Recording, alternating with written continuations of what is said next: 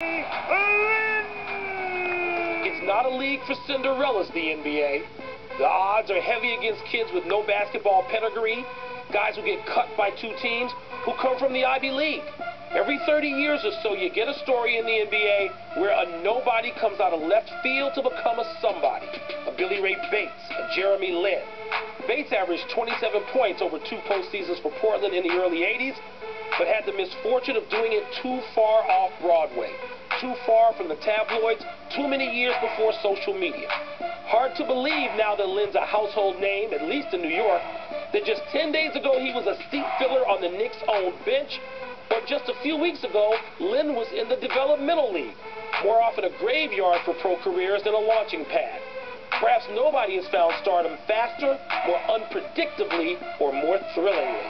Lin drives and finishes. Jeremy Lin fires up the crowd. Lo and behold, right in front of Lin was a coach, a team, and a city that needed a point guard, a playmaker, a choreographer, someone who can keep his dribble alive and his head up, a kid who can remind us a little of Steve Nash on the pick and roll, a little of John Stockton when left alone, a little of Earl Monroe when confronted with a defender in the lane.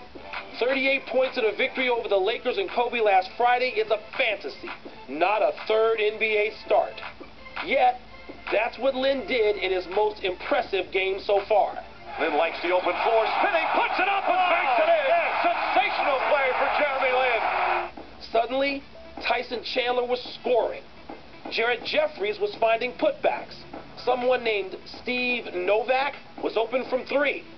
And the Knicks went all the way from ragtag to threat, even without Carmelo Anthony and Amari Stoudemire. What would be a nice story in Houston or even Philly is, of course, the biggest deal in the world because it's happening in New York and to the Knicks. A franchise looking in from the outside for the last dozen years.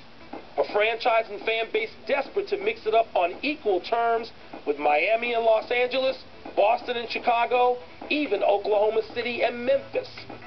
To that end, Lin has given greater New York's basketball fans not just excitement, but unexpected hope. Lin on the drive, gets inside, banks it in! Wow! We've seen enough over the last week to now know that Stoudemire and Anthony are the ones who have to make the adjustment and embrace this new reality. How else do you find out if the shoe fits? Well, talking about Carmelo